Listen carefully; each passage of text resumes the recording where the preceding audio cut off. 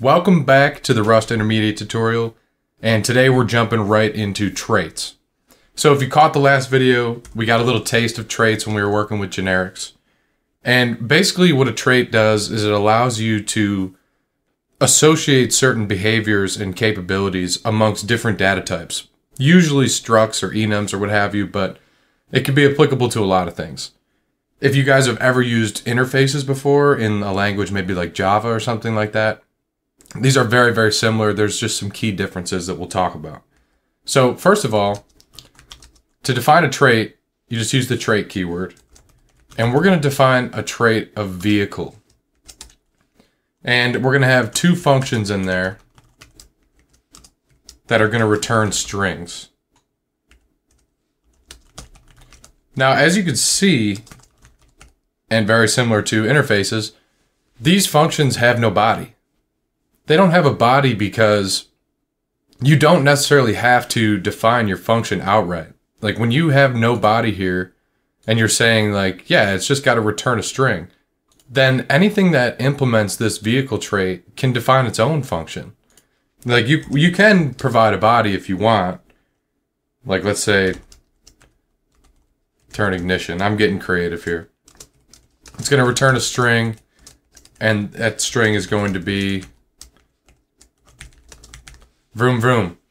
So you can have functions that return stuff, but now because we've already declared this function body, we can't write our own. Like we have to do this. So let's talk about what that looks like here. If we go ahead and build a struct of a car, and we want to say the color is going to be a string, just have some kind of attribute in there. And then we say implement vehicle for car. This is how you cast a trait onto a struct or something else. You use imp and then you use for. And so now we get this red underscore here because we're missing forward and backward in the implementation. So we already told it that like, hey, these have to return a string, but you have to define them. But if you notice, that third method that we put isn't on there. That turn ignition one. And that's because automatically this car already has it. So before I even define anything, take a look at this. If I just go ahead and type print line, and I want to do like car turn ignition, you can see that I don't get any errors. But we haven't described anything in this implementation part here. But that's because as soon as you implement vehicle for car, no matter what you define for the other functions, forward, backward, that we have to define, this one comes automatically. It's already built out with a body, and this never changes. So this is not going to throw us an error. But if we tried to do like our other functions, let's say forward, we don't get an error, but we don't have anything implemented for it yet. So to do that, all we have to do is just type the function out in here. So let's say forward, going to return a string, and the string is going to be driving my car forward.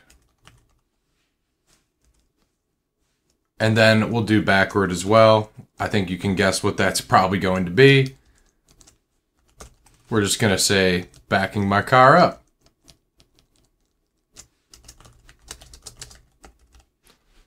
And now we can successfully print each of these as their own functions. Now something to note here is these are associated functions because we're not referencing the struct itself, and I'll cover that in a minute. But one of the key features of a trait here is we can apply this trait to multiple structs. So if I go ahead and I add a new struct for a truck, and again, I'm just going to do like a color string. And then we go ahead and implement vehicle for truck as well. And I'll copy this stuff, save you guys the pain. And we just change this to truck instead of car. All perfectly valid. And you can see that we'll be able to actually go ahead and provide each of these for truck as well. And we'll print these out and we'll see what they look like. I'm sure you guys can guess what it's going to look like. We'll do a cargo run. And as our output, we're going to get, as expected, vroom vroom for each struct, right? So it doesn't change. Vroom vroom is the same.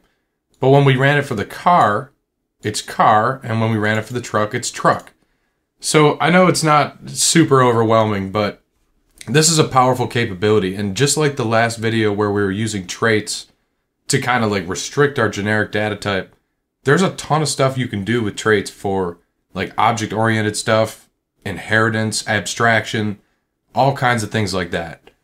However, one thing to note is I mentioned that traits are a little bit different than interfaces.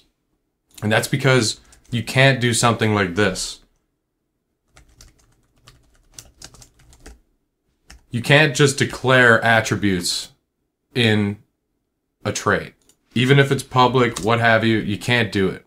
It's only functions or methods. So that's like pretty much the key difference between an interface. Other than that, though, they operate pretty much the same. So now let's go ahead and show you guys. I'm just going to make a quick copy here. And I'm going to put all this in a new file. I'm going to show you how we can do traits that are self-referencing. So instead of associated functions, these would be methods. And all you have to really do is just add the self-reference. And once you do that, this becomes its own self-referencing trait. And so these become methods instead of functions. Now, all that really looks like in the implementation is you have to be referencing the self again. And now we can just do something like this. We can say string from format. We use the format macro. And we'll go ahead and just do self.color. And we could do that again down here as well. And I'm going to quickly fast forward while I add this to each of these. And so now that I've added self to each of these obviously become methods now, and they're self-referencing. And it's cool because in the trait, we said, yeah, these methods here are going to reference self. Like they're going to be methods of that struct itself. But the vehicle trait isn't the object. You know what I mean? Like, we're referencing self in the trait here, but we don't have an object declared yet. We don't have an object until we implement the trait on an actual object, like a struct or an enum. And that's still completely fine. Like, you can totally do that, and that will allow you to implement methods as well as associated functions. So you can see that we're getting some errors down here. Now, we left turned ignition alone. It doesn't have self in it. So that's still an associated method, or an associated function. So you still call it with this syntax here. But in order to use those other ones, we now have to declare an object first. So if we just say let car equal car, and I'll do the color, I don't know, I'll do like string from green. And now we can say, with the car syntax, we can use car dot. And I'm sure you can guess what we're going to do for truck as well. And there you go. So now let's print this out. Let's see what cargo run gives us.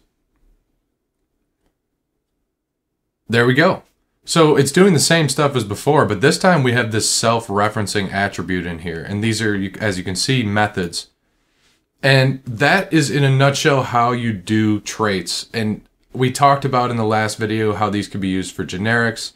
They can also be used to create objects that all share certain behaviors, which comes in really handy with stuff like building APIs or building like basically any object-oriented program.